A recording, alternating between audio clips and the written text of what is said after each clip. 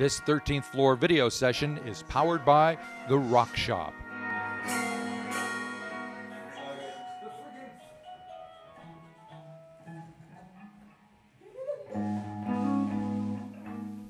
Hi, I'm Marty Duda, and you're at the 13th floor with Yukon Era today. This is Christian from Yukon Era. There are four of you all together. In addition to Christian, who's the lead vocalist. Do you also play guitar? Yep. Yeah. So we have Lockie Thurlow, who's the other guitar player. Yeah, he's over there. James Thorington on drums. You got it. And Pierre Beasley. Yeah. Beasley. He's on the bass guitar. Yeah. Very good. All right, well, we got that sorted out. And of course, the big deal that everybody makes about you guys is how young you are, right? It's true, yeah. You're probably sick of talking about it. Yeah, a little bit, yeah. So we'll try to avoid that. Okay. The fact of the matter is, there's some of you are 17, 18, 15, whatever. Yeah. And you're going to school, some of you. Yeah. But I did think it was kind of cool because you guys are playing at Laneway and you're figuring out that you got to get your mother or father as your plus ones or whatever. Yeah, so, not something that you hear very often with bands that come in and talk, but yeah, it's so true. that's kind of cool. Yeah. But yeah, so you're doing Laneway on the 30th, and you've had an EP, your second EP, just come out a few months ago. Yeah. Is it actually called Consume and Scratch? Yeah, it's just the EP is called Consume and Scratch. Alrighty, and so it's been out for a little while. How has that gone? Has it done things that you wanted it to do? Yeah, definitely. We've played some shows around it, like we did a tour around it, around the North Island, which was really cool. Yeah. And we got like we had a couple of people come out to see us, which was always good, and I think people liked it, so that's... Is it the first time you played outside of Auckland? No, we've done some like South Island shows before the EP came out and stuff like that. But yeah, not the first time. And is it different playing in front of like a relatively foreign audience than to be here in Auckland playing in front of people that chances are you know at least half of them in the audience? Yeah, it's definitely, I enjoy playing to people that have never seen us before, like a lot more, because I don't know, it's more exciting because they sometimes don't know what to expect. So yeah, it's more exciting. And do you spend time after the show getting a little feedback from them? Or? Talking to people who haven't seen us, and like sometimes it's their first time seeing us live. So it's always good to talk to people, and they seem to like it. So that's cool. That's good. So influence-wise, music, what kind of stuff do you listen to other than the stuff your own stuff? I think we all, like each member of the band has kind of their own. We all have our own like interests, and we all like a lot of stuff. Me, like personally, I like post-punk bands, and but I really like Beatles and like David Bowie, and I don't trust anybody who says they don't like the Beatles. Yeah. You know what I mean? But yeah, I've recently been kind of going backwards with my listening, like years wise. Yeah. How far back are you? I'm kind of really into the Kinks and Velvet Underground at the moment. But so you're about 67, 66. Yeah. You got a long way to go, and lots of good stuff to discover. But so that's where I am at the moment. But yeah, nothing wrong with the Kinks and the Velvet Underground. Yeah, for sure. Cool. All right. Well, you guys are here to perform a few songs for us. Yeah. And the first one that we're going to hear is called High Handed. It's the first track on the EP. So what can you tell me about that one?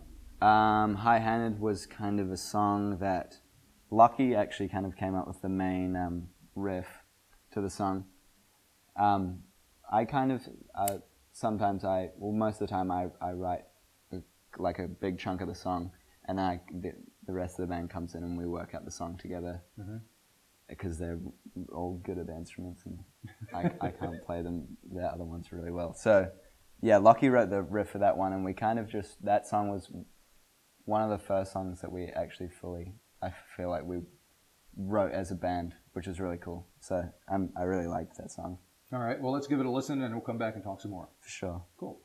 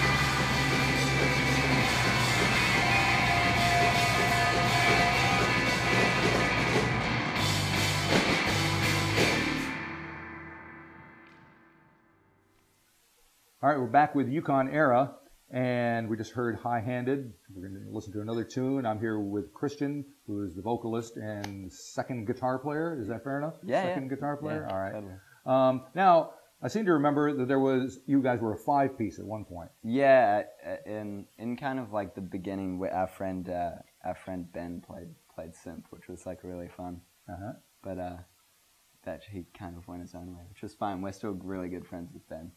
If you're watching this, Ben, we love Everything's cool. Yeah, everything's all good. But yeah.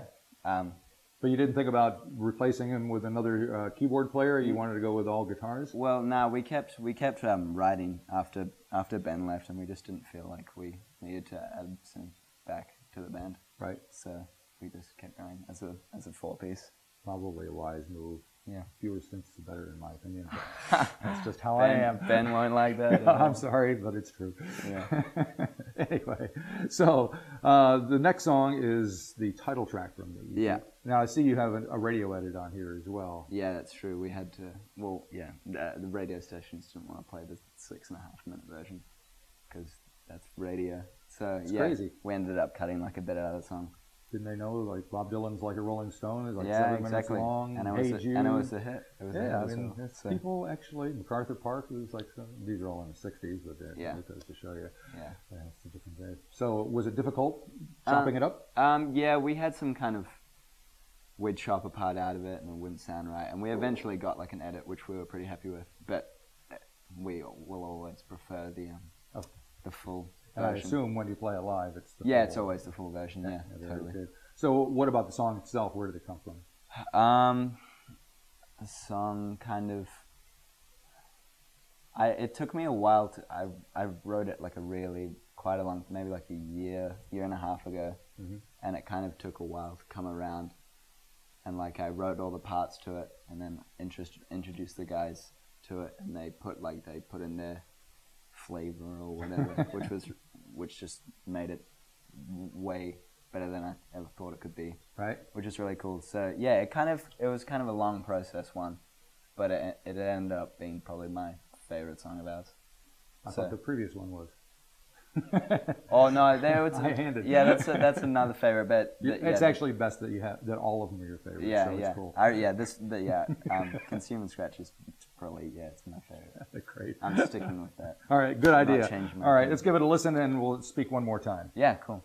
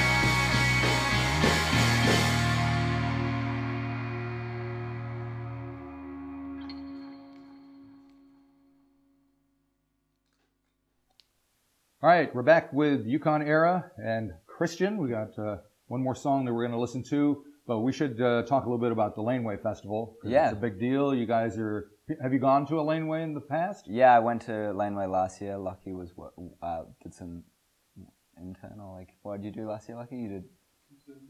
Lucky was interning at Laneway last year, so I got to go. And the year before that, this year? No, it was this year. Yes, well, 2016, yeah. I know what you meant. And then the year before that, I tried to get in, like, jump the fence, but I got caught, and it didn't happen, so, yeah. And so we got a new venue this time. Yeah, it's Silo Park. Oh, no, not Silo Park, sorry, Albert Park. Albert Park, yeah. So that should be kind of neat. Yeah. Easier on the feet, I think, because there's going to be some more grass. Yeah. But who, band-wise, other than yourself, are you looking forward to seeing? Obviously, like, Tame Impala, who are headliners. I'm really looking forward to seeing Cut Off Your Hands again. Mm-hmm. We played with them, like, a couple months back. And, who else? A band called Whitney. Right. Who are really cool as well. Yeah. Cut Off Your Hands with Whitney. And for you guys who are used to playing in relatively small venues, what does this do? How are you thinking about it? Looking I don't know. We're all kind of strangely enough, like not really, like really nervous. Like I think we'll all kind of be nervous when we walk out. Right. But I don't know. It will be interesting because we've never played really in a proper outdoor thing. So. Right. And you being the front man for all intents and purposes, because you're the singer, right? Yeah. Does that put extra pressure on you? I mean, I not really personally. I'm pretty okay with it, but like, yeah, not really. Do you think about that in terms of you being the guy out in front that's kind of responsible for entertaining and I'm when I'm with the other guys, it's just like we're all doing it together, so it's not really. I don't really get nervous when I'm with them. So all right. So I think it's going to go well. Hopefully the weather will be good, and we'll definitely be rocking out. All right, we got one more song, and it's an older one, right? Yeah, it's true. And this is Daily Judgment? Yeah, yeah. What can you tell me about that? It was the last song off our first EP. Right. Kind of like over time, we've like changed parts of it, playing it live, so like when we play it now, it's not really that different, but it's slightly different from the EP, and we have like a couple like open-ended sections, which makes it like keeps the song fun to play live. So. And you mentioned when we were off camera that you were doing some new recording. Yeah, we've just done some recording at Red Bull Studios, which was really really fun. So we're hopefully planning to do some new stuff soon. Yeah.